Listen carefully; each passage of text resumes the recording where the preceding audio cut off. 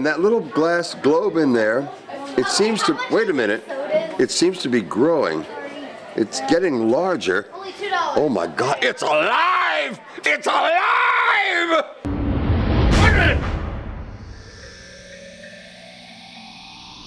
Hey, I saw the way you looked at me, and the way you made me feel. It's all Greek to me. Fired up the planetarium, reminded of the monster I've become. Everything I need to say, never get right. And now the moment's over. Everything that I should do, anything at all for you, I'd be delighted.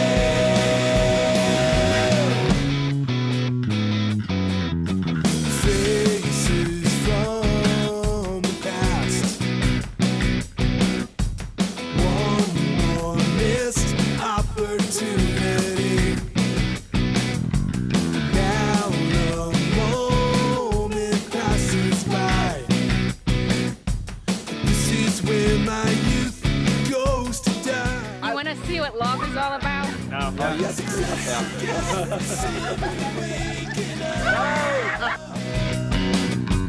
waiting for the other shoe to drop.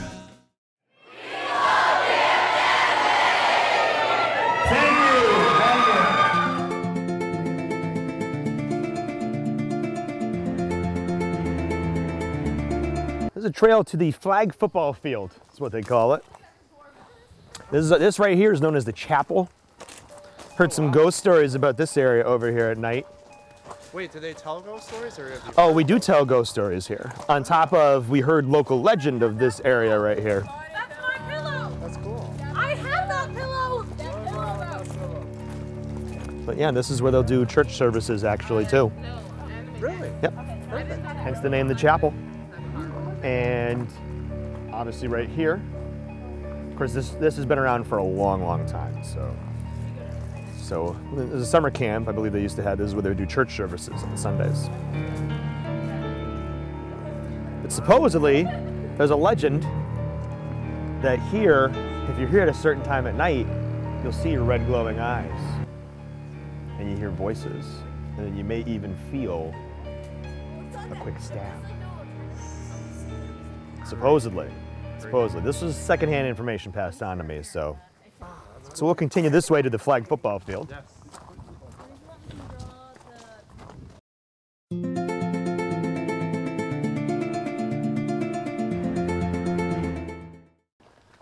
Well, here's our tagline, an indoor con with outdoor fun. And this is the flag football field. This is where you do like the bigger events. And up there is the Roskin Main Lodge. We were up there before when you did the Conmen panel. We were straight up that way in that room. And then we had the main lodge, which is that circle room. A lot of panels are done in there. And it also doubles as a place for people to stay. Those are actually cabins in there too. That room up there is actually a bathroom up there. And then over there, we have the yurt huts. And those are small little rooms. One yurt hut is used for a cabin because there are beds and things in there. And the other two are used for activities and panels. Oh, it looks like we have an activity. I think this was left over from Cosplay Human Checkers, I want to say. Was this last night? I think this was earlier today, actually. Oh, it looks like I forgot to bring my, yeah, I think I forgot my con book back at the,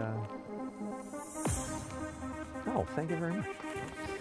So let's see, I think this was there's so many things in here. And it's around, Cosplay Checkers. This was Cosplay Checkers, live in the flag football field. And now we're at Saturday, we're around the 1 o'clock time. So we got the Lava live action video amusement. 2 to 4 people will act as video game characters while their controllers will take advice from the audience on how to attack and defend. Ah. So there's a lot of stuff going on today. In fact, there's 1, 2, 3, 4, 5, 6 other panels or activities going on as this one is about to take place. Now we're involved with this one, right? I guess so. Let's find out who's in charge of this.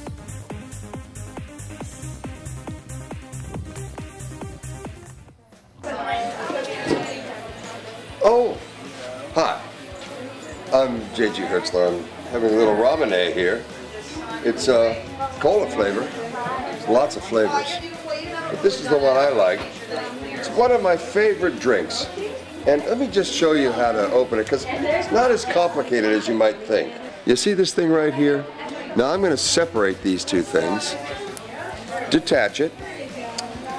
We place the downside, the little cylinder, right over that glass globe that's in there. It's actually a marble. But right now, I'm ready for a cool, fresh drink of ramen cola flavor. So I just press this down as hard as I can. And guess what? I have a cool, refreshing drink of ramen cola flavor for those hot summer days. Hi, I'm Hitomi Himekawa. I'm here and just finished a show in Camp Anime. It's nice. I love here. Camp Anime is amazing. I did archery, I did like rock climbing. I'm gonna do boating. Ooh. There's no boats. But yeah, I am an artist. I write songs and I sing and dance. And my goal is to write more like kawaii, mean cute and energetic songs for young people. The choreography, I hired Saoli, which is a Japanese choreographer, to do it for me, and of course I was supervising it. It's like technically we make it up together, and it's the dance is for my original songs. So it's really, it could be really simple, but if you want to do it right, it's a lot of technique there. Oh, that's cool. Where could we find your music? Reverberation. Hitomi Himekawa. Oh, very good. Excellent. One more thing. Can you say your name and you're watching Kanmen? Hitomi Himekawa. I am watching Kanmen.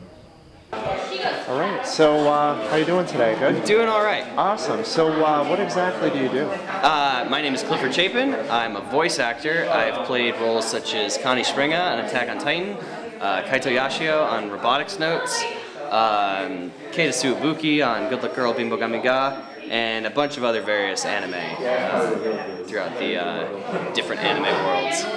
Nice. So, we had talked about Attack on Titan, and you said that was one of your favorite characters right now? It's definitely one of my biggest roles, and that a lot of people seem to enjoy, and I like people enjoying it. So that got huge really fast. Yeah, it's you know, it was a big hit when it was in Japanese and the subtitled version was airing and getting released on Funimation's website and such like that, and on Crunchyroll and other streaming sites. And it got really, really popular. And then when we got to dub it, the fact that it managed to get onto Toonami before the dub was available on DVD and Blu-ray really helped get its popularity up. And it has, as far as I'm aware, been consistently like the highest rated show in its time slot for Saturday nights, which is pretty cool. That when it's for non-sporting events, which is pretty awesome. So now you talked about the dubbing.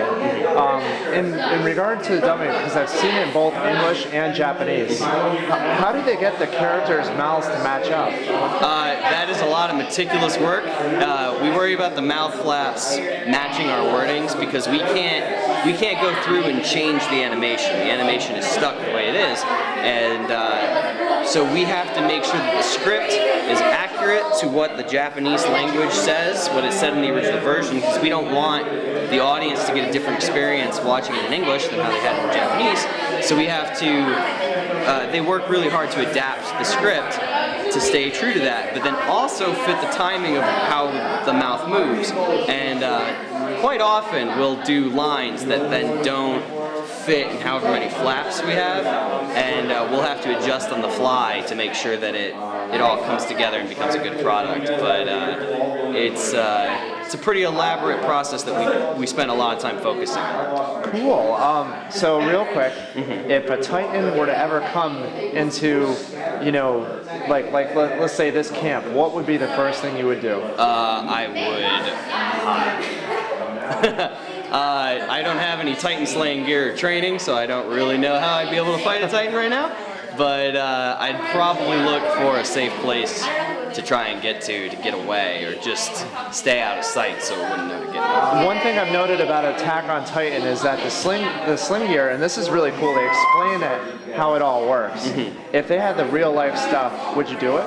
I don't know. I feel like that would like dislocate a hip or something, the way that it works, but I don't know. It's like skydiving. It's one of those things where it's like, it seems dangerous, but it seems like it'd be fun. I don't know if I'd want to do it. So. Okay, now what would you rather be? Would you rather be a humanite, or would you rather be a Titan? Oh, I think I'd want to be one of the people that shifts into Titans, because then I don't really have to choose. I could just kind of go one way or the other. That's cool. And you never, I mean, if you get eaten, you could just turn into a... Right, and then I'm set for any occasion, right? You know, like, oh, it's dressed formally. Well, I got that covered. So. That's cool. Nice. Can you, how do you feel about, like, the second season? I know it's not even in the works, but they're already selling it. I want there to be a second season. The Attack on Titan first season stays really true to the manga, the comic book, and if it stays in that way, the second season would have a lot of really good scenes with Connie that I'm aware of, and I would really like to portray them and get to play those scenes out. So I want it to be a thing. I hope it is a thing in the near future, but as of right now, we don't have any indicator of when that's going to be a thing or if it ever will be. So. Okay, now real quick, you've done other voice characters as well. Yes, sir. Can you give us a little rundown on which ones you've done? There was Keita Suibuki in Good Luck Girl Bimbo Gamiga was my first role with Funimation. Then Kaito Yashio from Robotics Notes. Ichijo Takinagi from Red Data Girl. Connie Springer on Attack on Titan. I play Heracles Combo in Bento. And then I'm starting to lose the later ones. I play Hamazura in Certain Magical Index, and I think that's the most of what's been announced right now. So I do have some more stuff on the horizon that I can't divulge just yet. Well, that's cool, and definitely we wish you the best of luck. Thank you very much. Yeah, keep up the excellent work, and we'll keep watching. Great, thank you very much. Thank you for being on Comment. No problem. All right, cool. Hi, my name's Greg Nugent. Hi, I'm Brittany Lotta. Hi, I'm Adam Tilford. I'm Kira Buckland. And I'm Clifford Chapin. And you're watching So we're here at the Boathouse, and we were just talking with J.G. Hertzler, famous character actor from Star Trek, and video games, voiceovers, very nice guy. Pleasure to meet him and chat with him for a while. I'd also like to introduce to you someone that does a lot of extra hard work around here. I call him he's the heart of Camp Anime. He's in charge of heavy lifting and, of course, dead animal disposal. If you find any dead animals in your cabin or just in the general camp area, John is your man, because that's what he eats here. He cooks them up separately at the campfire later at night because he can't eat people food. My grandmama, she makes the best dang gator gumbo ever did see, I guarantee. So what's the most interesting thing that you've ever eaten? Well, I think I had some fried squirrel tail. It was pretty disgusting. What did it taste like? Bones. Ooh.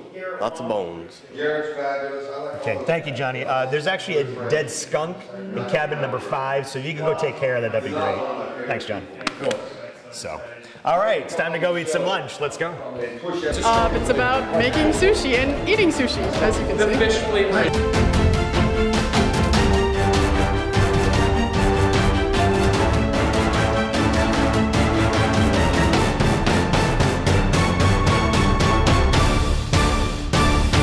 The way you can eat fresh fish would be a fish that was just caught that day, and you cut it and eat it right away. You're eating it on the boat. Otherwise, you have to freeze it. That's why there's a common misconception when people go to sushi places, they're always like, was your fish fresh? Can't be fresh, because if it was fresh, you'd be sick. So it has to be frozen. We do get our fish fresh, but then we freeze them, kills off all the bacteria, and then we defrost it. So it thaws out for the next day, and then we can use it. But it'll never be fresh, because if they do tell you, yes it is, run far away. All right, then same thing with the avocado roll. Bring it around. Right? I heard that Americans are coming. I don't know, my favorite I guess would be toro, but tuna toro. Which toro is like a fatty piece of the tuna. It's very delicious. It literally melts in your mouth.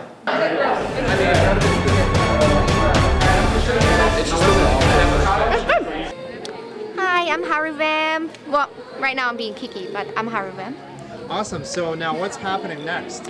We're gonna have the cosplay fashion show right in there. The dining hall. Yes.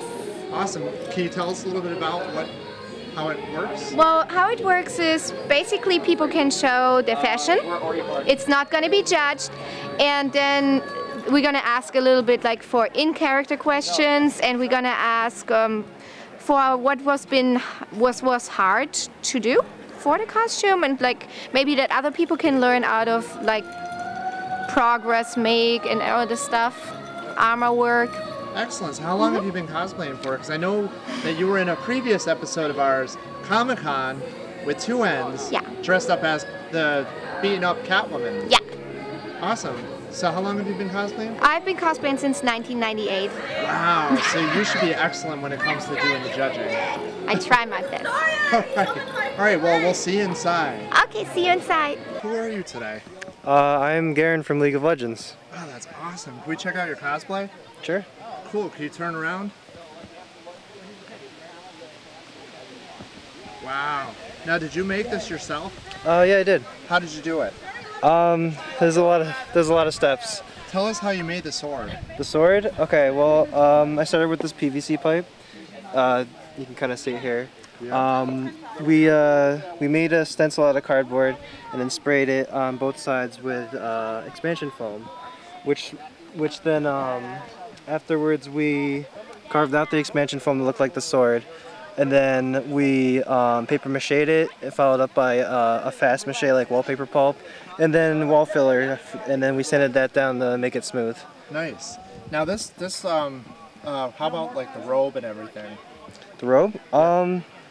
Well, say again? It's just cloth. Yeah, it's just like a blue shirt, and we attach cloth to it. Yeah. That's cool. Nice. Now, are you here with some friends today? Yeah, I'm here with my girlfriend. She's Ezreal from League of Legends. Oh, that's cool. Nice. So you both are from League of Legends. Yep. Now, is that your favorite game right now? Yes. Yeah, it's an addiction. Yes. Kind of. Nice. All right, cool. Well, you guys have fun, and can you do one more thing? Sure. Say, we love Camp Anime. We love Camp Anime. This is the BB range. So during the summer they have classes all the time where the kids get to come down here. A lot of times they'll blow up balloons and water balloons, and there's an apple out there. Sometimes we get some old fruit from the kitchen. And so it's just a fun thing for the kids to do, and it's a fun thing for you guys to get to come and do. And it's fun for us to lead. Nice. Wow. You got it that time. It's cool. Yeah, it's a lot of fun.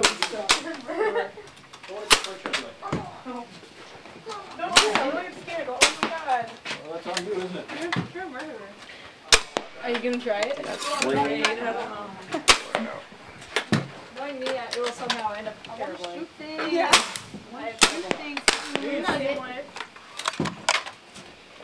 It must hurt to get shot.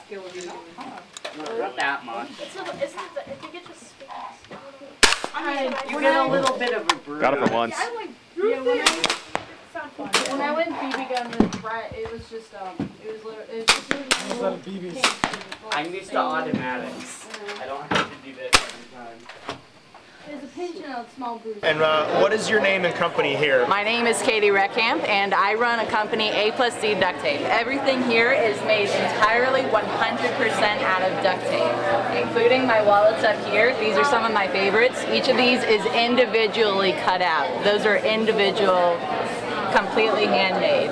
That's very impressive. How long does it take you to make one of these? It on takes average? a significant period of time. I spend a minimum of 40 hours a week restocking between events. And how long, I'm sorry, let me rephrase that. Where do you get all this duct tape from? It takes a lot of hunting. City. Mic check, hot mic, hot mic. It takes a lot of hunting to get all the different styles of duct tape. I've got a local store that I can put up for the color things, but when it comes to stores, it takes a lot of hunting. That's good stuff. My best seller, it's probably the pens, because the pens are Show me one of the pens. nice. Where is the pen? This is a Pokeball pen. Oh, very nice. Yeah, they're a nice, inexpensive thing that you can pick up. They're great because I used to work at a desk job, and then people would steal pens by the handful. So, yeah, definitely. Oh, I agree. So when you put something on the end, at least this way you can see it from a mile away when people try to walk off with it. I see What? it. It I doesn't wasn't even trying to fit steal there. this. What are you talking That doesn't about? fit in your pocket. I was trying to see if it fit in my pocket for future purchase. And it's also a really nice price point. This isn't an expensive convention, and it's really nice to go to. Also, the people here are really polite. There's a lot of really nice people who stop by. And one of my favorite things is that as an art vendor, I normally miss all of my favorite panels because it's in the other rooms and I gotta sell stuff. But my favorite thing about Camp Anime is that you guys have panels going on in this room too, so I get to watch some of the panels too. You know, you go to order and it's like, carry out only. Here. It's always disappointing. Every once in a while, Matt might let me walk around for a little bit. It is nice though when you're close to some of the celebrities. At least then you can kind of say, hey, I saw you from that TV show. You're awesome. True, and if you have a couple of celebrities near your table, you might get a little bit of the extra overflow. That too. Oh yeah, what is your favorite anime, by the way? Attack on Titan, hands down. Absolutely, Really? no questions asked, Attack on Titan. That's my absolute That favorite. is like the hot one right now, Attack on Titan. I used to not really like anime very much. Please don't hate me. But I did enjoy Pokemon as a kid. That was a thing that I kind of got into. But Attack on Titan definitely reintroduced me to anime. Would you be a Titan or a Humanite? A human. I know that everyone wants to say that they're going to be in the Survey Corps, but realistically, nobody wants to join the Survey Corps. And what would you do if a giant Titan attacked here at Camp Anime? I'd probably cry. I'd probably sit down and cry. That's God's honest truth. I would not be one of the brave ones, probably. I'm sorry, if a Titan really came here, I would probably push you towards the Titan so that I could escape. Oh no, I'd probably No offense, I'd do it to anyone here. You know. Theoretical scenario. One of those. Sorry, Leo, you're going first. I'm pushing you in. Big job was a financial institution where I was able to do concept sketches that would end up on a pretty slick sign that's going to be put up. But what we're going to talk about today is character design. A lot of the customers that come into my studio space, they'll have a base idea for a character that's going to either represent their business or themselves. So some of the customers that come in are clients that are looking for something that kind of soften up their business image. So like doctors or real estate agents, dentists, stuff like that. And then other people are for book designs, and then comic books, obviously, of course. But a lot of times I don't really have too much say on the front end. Like they'll come in and they'll like, oh, I have a list of characteristics that I want to achieve, but then beyond that, you know, they don't really have the next level of concept creation. So what I like to do is when they sit down with me, I like to create characters live with them. And in this way, they're involved in the actual creation process. And I work kind of quick. I believe in line forgiveness. So if you've done a gesture drawing or anything like that, I'm not worried too much about the mistakes. So when you say, you know, I don't draw or I'm not into drawing, I don't even hear that. Because I want you to be okay with the lines that you put down, and I want you to be able to work with the lines that you put down and work with what you see. Because as an artist, if you can see that there's something that you don't like, you make the correction, and address it. It's the person who just throws their paper up in the air and says, I'm not going to do this anymore. They're not the artist. We got to fight through these challenges to be able to create what we see fit. Is it ever going to be perfect? No, you're just going to keep fighting and you're going to learn. Like I'm still learning, you know, it's the continuous learning experience. But line forgiveness is really what it's all about. And what I'm going to talk to you about today is just a little fragment of a character design class that I like to do. We'll do one experience, which is a lot of fun. I have big paper that we'll tear up in half because I honestly thought we were going to have more tables. But what we'll do is we'll do a character design experience, and then you're going to do one. And then we're going to do something really exciting, a little more different, but fun, I promise. So now what we're going to do first is we're going to do character trait shoutouts, okay? And this is just going to prove or show to you the kind of work that I do, and then we'll dovetail that into something that you can do on your own, right? We're going to break this down to 3 simple categories. We're going to talk about character traits, okay? And we're just going to list a couple of different, bless you, a couple of different characteristics, and then I'll try to design this character for you, all right? We're going to break down to something simple as an occupation, an emotion, and a species, okay? Well, the first 2 are easy, but I want to explain the third one, the species part. So for an occupation, any kind of occupation. Carpenter. What? Carpenter. Carpenter? Okay.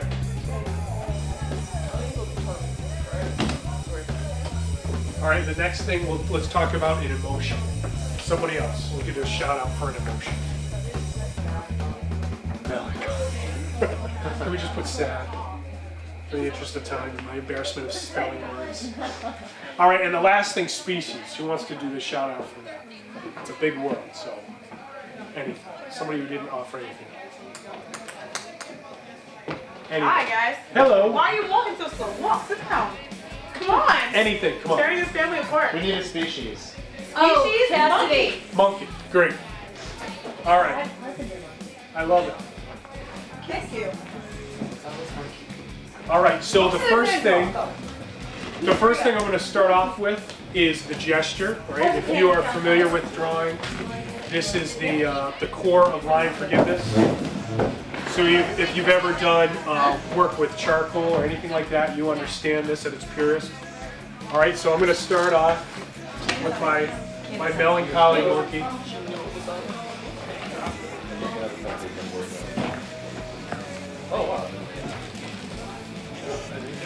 So you can see the base gesture here, and the point here is to start with the skeleton or the gesture and then build up using simple shapes and build over this poor little guy.